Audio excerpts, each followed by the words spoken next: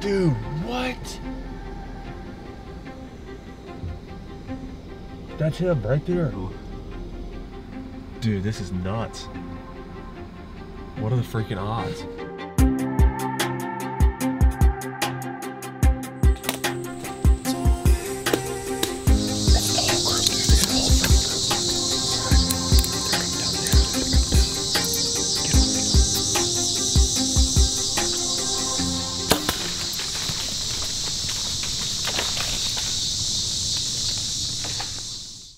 So I'm back in Tennessee. It's the beginning of August. I'm getting ready for the velvet season again.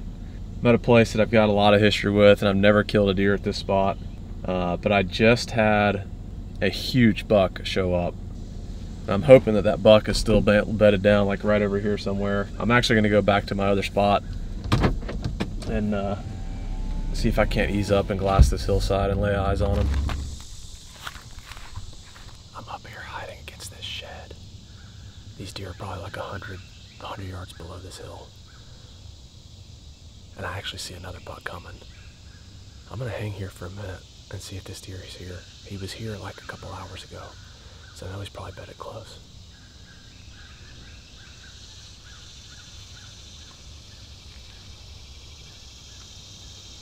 Oh my gosh, there he is. There he is.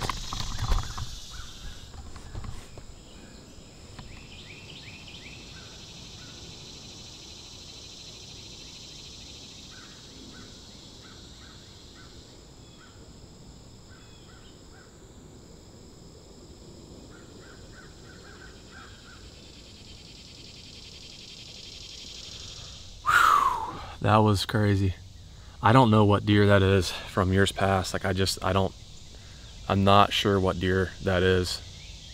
I mean, I've got lots of history in a lot of these places, and I haven't connected the dots on what deer that is, but that's the one we're after, no doubt. He is an absolute stud. All right, sorry, so here we go. We've been debating the last like 30 minutes on, I like to play the dice game when we're doing shooting our bows. So we're in Tennessee. The opener starts tomorrow. All the boys are heading down. We've got like 15 people staying in this tiny Airbnb. I think 16. 16 people in this tiny Airbnb. So that's going to be interesting. But we've been debating on what the payment would be to whoever loses the dice game. What we've come up with is, the original plan was a Sharpie marker, a unibrow to show up to dinner, but Kendall has an important business meeting on Monday. And probably wouldn't be the best idea for me. But instead, I've come up with the paper mate, which will come off. But whoever wins this challenge gets to do the unibrow on the loser. But when you're hunting all weekend. No, we're not. What? No. Why? I'm not going to be in a stand and shoot a deer with a unibrow. That's the game. No, that's not happening. I also think it could be a unibrow with some, you know, we'll fancy lashes or something. You know. All right, well, let me show you all the game. Okay. The game is you roll the dice. You have to throw it past a certain line. Okay. So you huck it out there. Here's the part where luck comes into play. Whatever side is showing, so for example, like it could be angled at you this way. You're like, all right, I'm gonna take the easier shot and go for 2. So if you hit it in the yellow or the white, it counts for 2 points. You could gamble and say, I'm gonna go on the side that's sort of not facing me and try and go for 5. But if you don't hit it in the white, you do not get points. I think we roll twice, two times a man. Whoever's got the least amount of points at the end of the 2 rolls gets Sharpied on their face. Sound fair? Yeah, I like it. I'm in. Tristan's 100% losing this, by the way. Hey, whoa! Hey, whoa!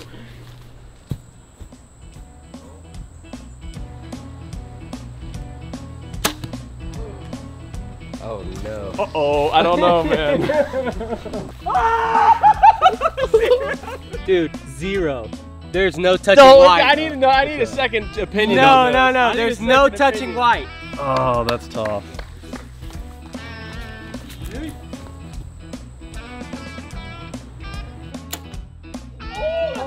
Oh,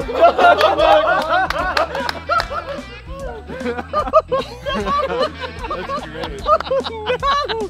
Kendall, no! Jeez.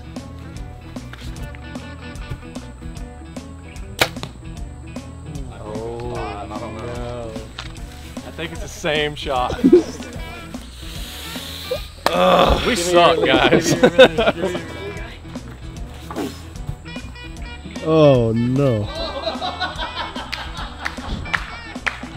All I gotta say is don't lose my arrow. So that means you're going for the 1. Oh! Okay. 1 in the hole. 1-0 Tristan. Good shooting, Tex. Way to put the pressure on us.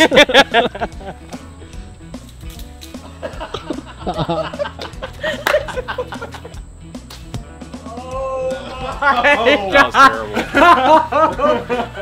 That was terrible. This is like not going how I saw it going. Oh, that's tough. Oh my God!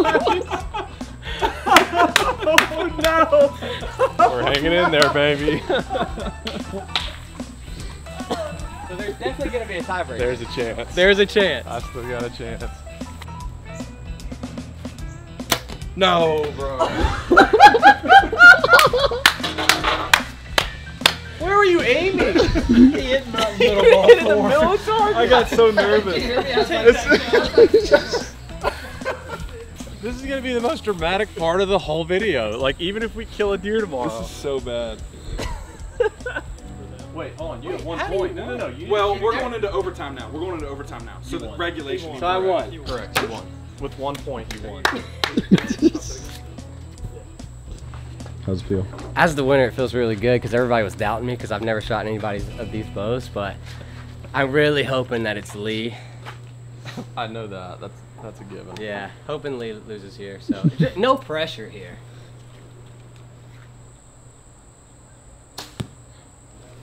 I wasn't doing that twice. I was not doing that twice. All right, 4 points. All right, I feel good about that. That's what makes the game great. It's a combo of luck and skill. Oh no.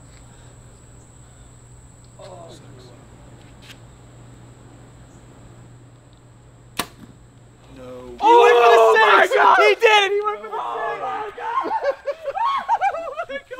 God! He got it. Wow! Whoa! I'm not even mad. That was amazing. Whoa, let's go. Wow. Did you see the angle of that? Go time, baby. My man is dialed. I wasn't going for that 3. Oh, he got it. Oh my God. You still gotta hit it. My heart. You still got. I do. Me too. Me too. Me too. Dude, I can't even watch. I'm telling you, I don't even feel this feeling. I got a 150-inch deer walking into me. This is like nothing I've felt before.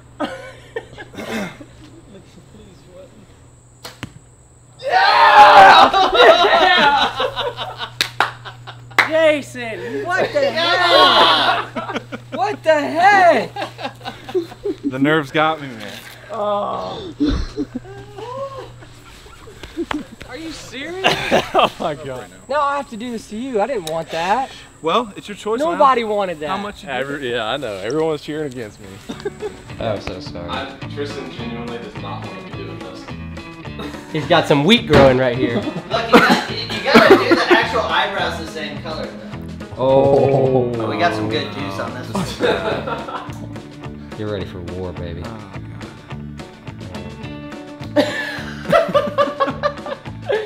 Don't make bets with your friends. All right. It's kind of weird saying this. I've got that butterfly feeling.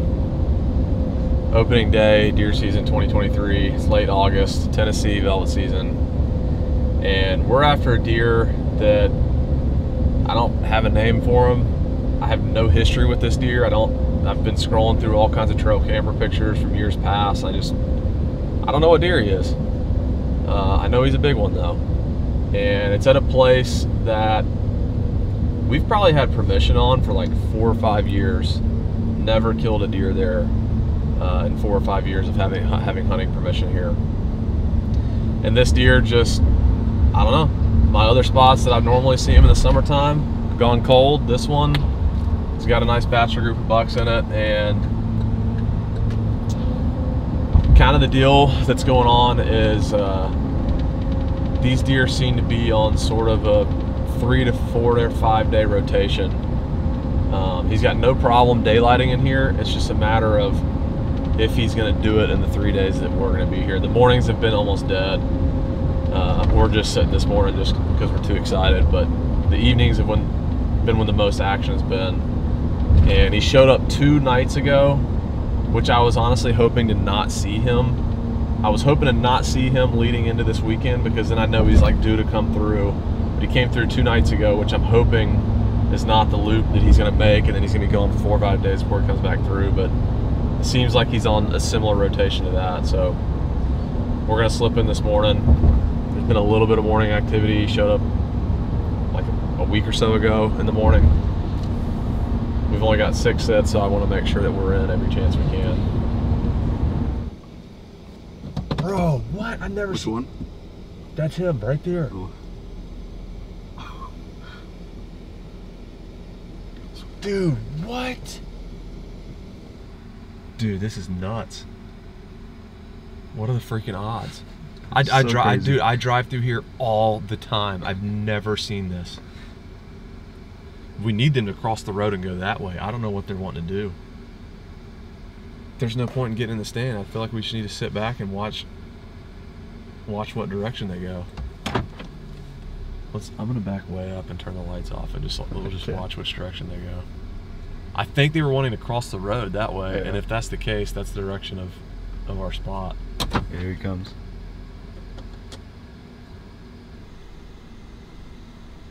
I think we just sit here and wait. I mean, they're not going to stay here for much longer. If they make a break that way, we've got a quarter mile to loop around and go beat them and get in the stand. Let's just sit here and watch what they do.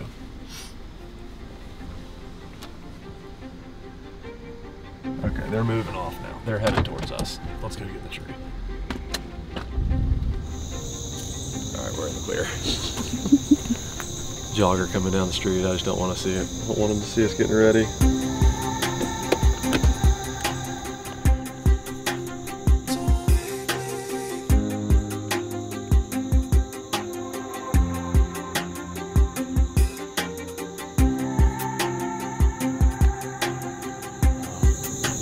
We're like, we're full on neighborhood ninja mode right now. It's nothing like the reminder of deer season when you hear AC units cranking on in the morning.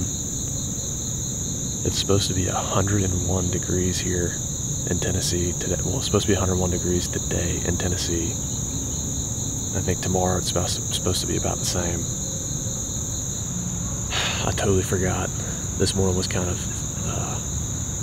a cluster, but opening day in the morning, I typically always open up with a prayer just to kick our season off on the right foot. Not just for me and for us, but for you guys at home watching. And let me be clear too, like, I'm as flawed as anybody out there. I'm as messed up. I got a potty mouth. You know, I'm not a perfect human. I'm as flawed as anybody watching this video. But we're all people. We try our best. And obviously, because I'm a flawed person, that's why we need a Savior. So again, that's why we take it to God. So I'm going to kick us off a little opening prayer. Father, thank you for another deer season. Thank you that we get to come out, get still, and just enjoy your creation. I pray that you're with us this season. I pray that you're with everybody watching this video, and that everybody just has a blessed season. And every time we hunt, that maybe we take a second to be still and think of you. We love you. Thank you for your son. It's in Jesus' name we pray. Amen.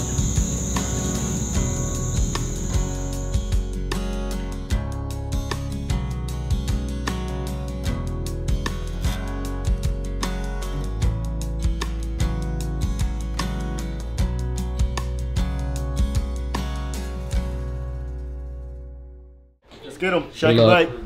Good luck. You're coming with me. Good luck. You're not coming with me.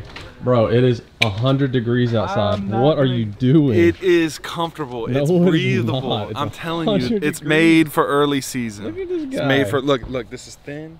This is thin. It's breathable. No. I'm You're telling wearing you. bibs and a hoodie. Telling you, it's gonna be and nice. It's It's gonna be 100 nice. degrees. How we feeling about today? Pretty good. Yeah? Ready to do it. Gonna put them down? Mm-hmm. Okay. Is tonight the night? Tonight might be a night.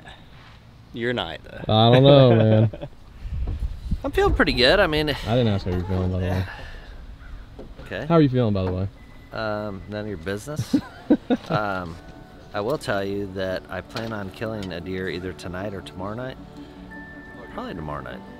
Tomorrow's better? Yeah, tonight's just hot. Like tomorrow night's, there's gonna be some rain coming in. Rainstorm comes through, cools things off, and he's gonna come out 172 and 3/8. Oh, gosh. This guy.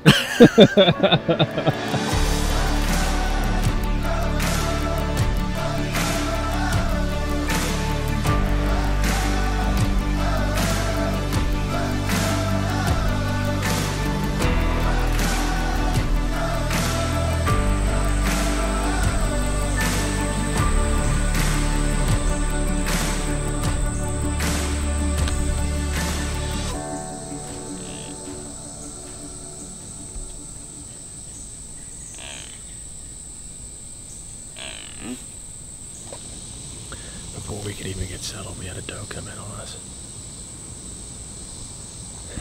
We just pulled up and the truck said it was 101 degrees. We are sweating.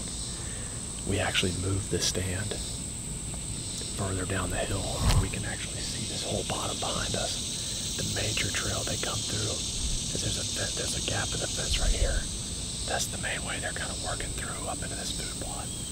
And we're sitting right over that main gap. They're both sitting in that creek right there drinking water. There's like 5 or 6 does that came through. There's at least 2 bucks. I thought I saw a third behind them in the back.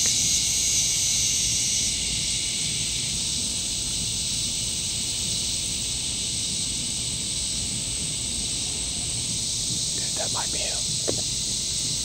Filming right here. Oh yeah, zoom in on him.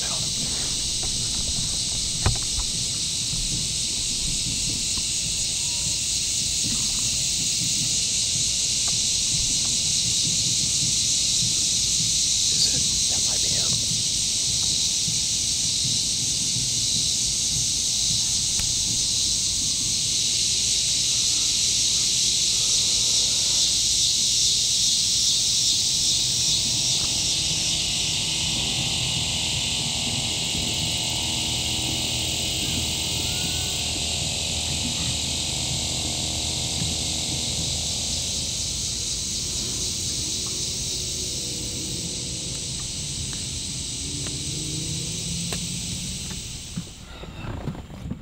That was pretty freaking exciting. Yeah. 1000%. That was the bachelor group of bucks we saw this morning. Like, no doubt. I think what these deer are doing, they're bedding up on that opposite hillside that they all came down from, which from where they were at this morning, it makes sense that they crossed the road. Basically went and bedded down over there. They all came down. First thing they did was come down the creek, drink water, and they basically are following their way down to that field, or they're coming out and cutting the corner of our food plot and hitting our food plot for a minute. I'm sort of thinking that we need to lay off in the morning, because the last thing I want to do is booger these deer in here. We know that they're working our way in the evenings. We got 2 more evening sets. We just need them to come basically just check our food plot in the next 2 sets. They didn't come tonight, which usually means, you know, I feel like they kind of have a rotation where it's like they didn't do it tonight. Maybe they'll do it tomorrow night. So sounds like someone on the home team also is on the board for tonight. So we're gonna head back to the house, see how they did.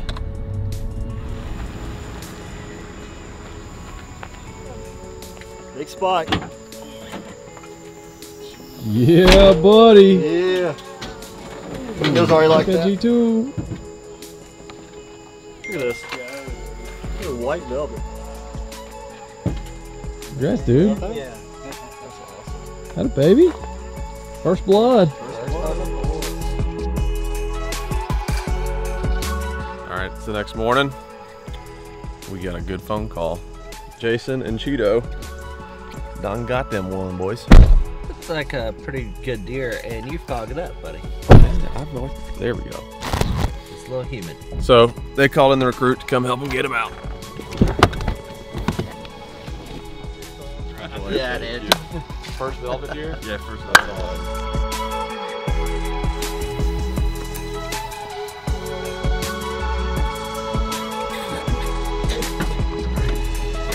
Jason is a new taxidermy man, so dude, I'm impressed with all the stuff you've done so far. I appreciate it. So he's being super protective of the deer that we're getting a hold of. He's going on the wall, no doubt. Yeah. Yeah, no doubt. Yeah, All right, day 2 of the velvet hunt. Late out of there this morning. I just think we're doing more harm than good, pushing in there in the mornings. So we laid off of it, trying to be smart about this. The plan is I'm gonna try and get permission from the neighbor to the left. She owns all the property where these deer were at. I've talked to her for years, and she's super nice. Has always sort of been on the fence about it and always landed on the side of no.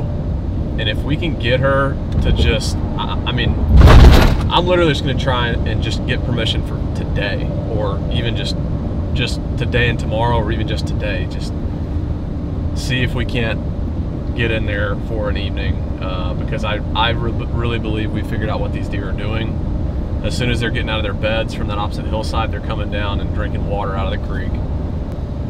Hopefully we get a yes. She's home, but she won't answer. I literally saw her through the window. She just won't answer. We're in, buddy. She just moved in. This is actually a place that I went to years ago. The person said no, but she bought the house, I guess, like a year ago, and explained the situation. I'm like, look, we're after one deer, like just one. She's like, just one? And I was like, it's just for the today and tomorrow. She's like, okay, that's fine. If it's just one, it's like done deal. So I guess we can take a peek at this. I mean, this goes down to the creek. It's probably a few hundred yards kind of up the creek from where we saw him yesterday. But let's at least like take a peek off the backside of this real quick. There's a German Shepherd chasing a doe. That German Shepherd, so I was just recording you. I thought it was deer coming too, but it was a German Shepherd that was just hauling after a doe. Well, now I really don't know what to do. So what we're trying to decide is, do we hunt this new spot we just got, or do we stick it out at the food plot, which is down the creek? I feel like our odds are better here. If we're looking at, the problem is we gotta go pull our other set. I'm thinking if we're looking at tonight sit, tomorrow morning, and tomorrow afternoon, I feel like this is the place to be. Better odds than I feel like our food plot, because there's trails coming along this hillside over here that are all funneling into this bottom, and there's trails that are following this creek right here pretty heavy. All right, so we just got back to our food plot, and we definitely made the right call, because our food plot is currently getting weed whacked as we speak. So we're gonna go pull our set, get in the other spot, and we will definitely ride it out there tonight, tomorrow morning, and Sunday evening.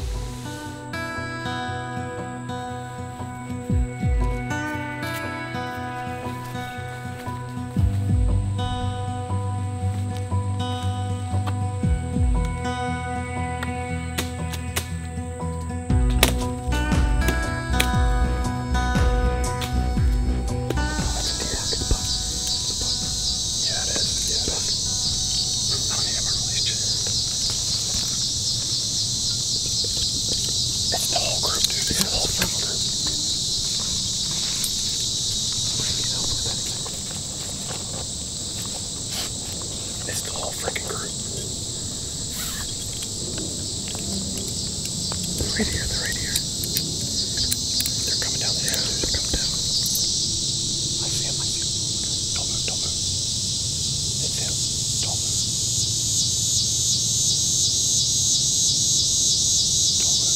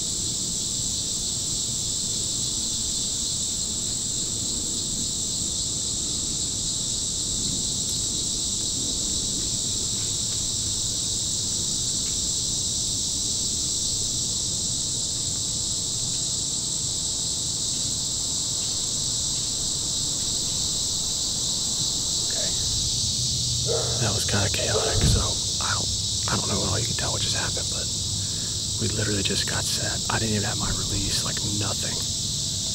I had my lineman swap on the tree. I didn't even have my tether yet. The whole bachelor group came down the hill right beside us, and I could have shot him at probably 45 yards, but he's 10 yards across our property line. What I'm hoping is that if these deer do the same thing they did last night, they want to end up at the field at the end of the creek down here.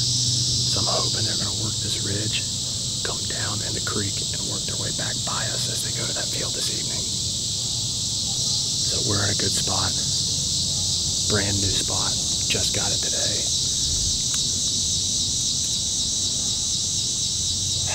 I feel good about our odds. What we got tonight, hopefully they come back down. We got tomorrow too.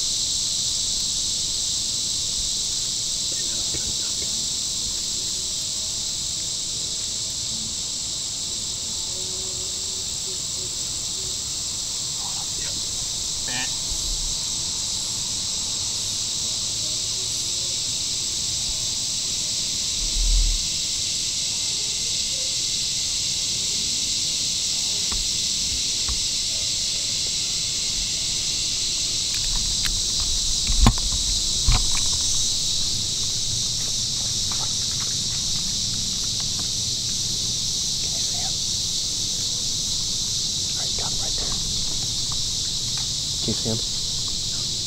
He's right there.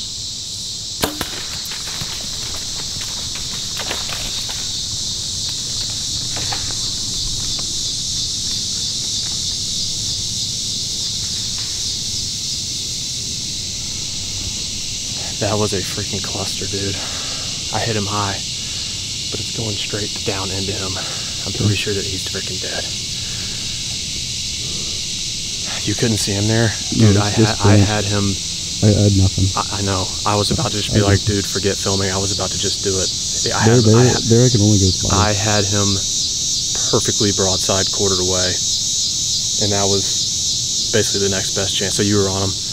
It's just his body, but yeah, we'll be able to see a shot.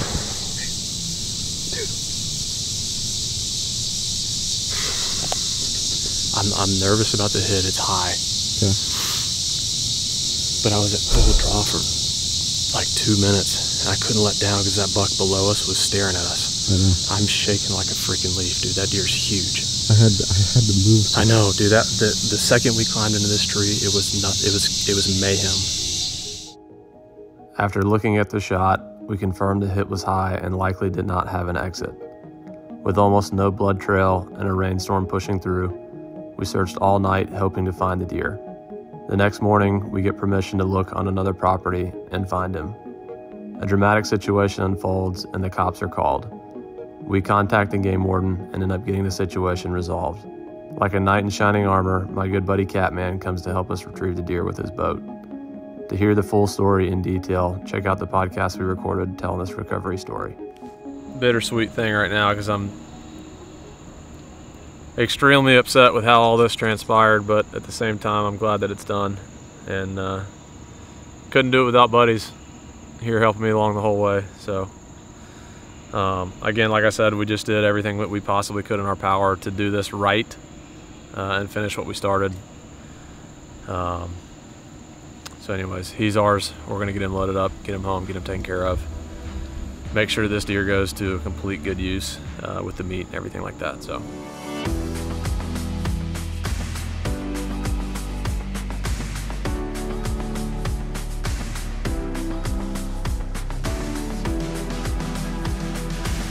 Got him caped out, got him quartered out, taking him to the processor now. Trying to think of some takeaways here. This was not the way I wanted it to go down.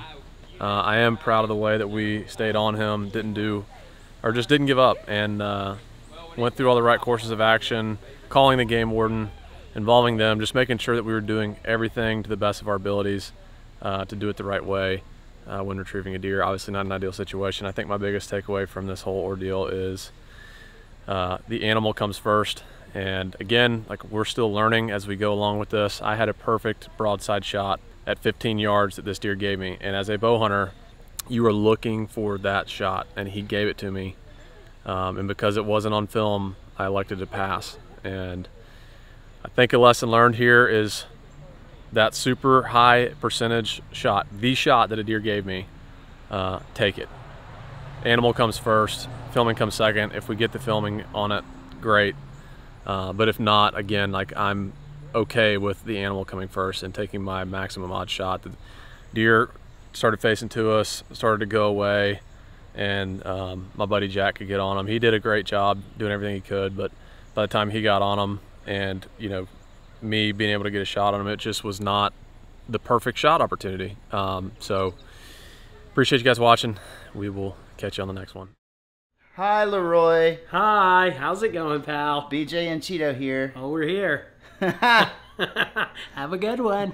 Thanks for letting us shoot deer with you, pal. Yeah, dude. We had a blast. You're a good friend.